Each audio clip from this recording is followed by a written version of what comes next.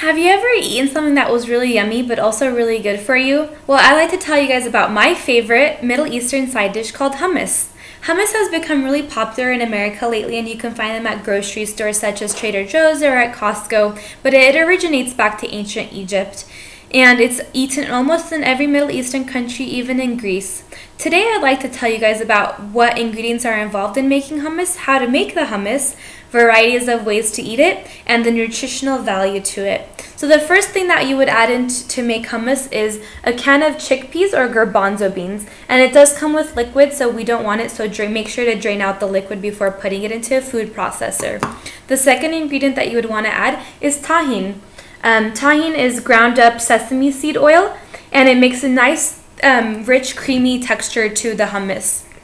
To that you would want to add about 2 to 3 cloves of crushed garlic, some salt, and some lemon juice, and you would just blend it all together in your food processor, and it would end up with a really nice creamy side dish. A secret that we do in our family is that we add about 3 tablespoons of non-fat plain yogurt, and it makes it even more rich and even more creamy, and it's just really good.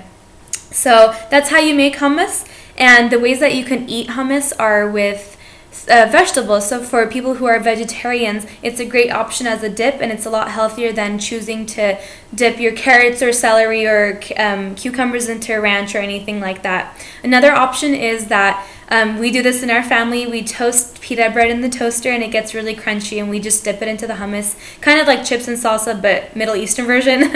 Another way to eat it is with meat. So people who love to do barbecues, so when we do barbecues in the summer, we do kebabs and chicken and beef. We just dip that also with our meat, and it's really good. One creative way that I've heard hummus being used is for parents who decide to make their own food for their children, like purees. So hummus is a very creamy and smooth, and it's very healthy for the child also, which brings me to the nutritional effects of hummus. Hummus has very high protein and high fiber.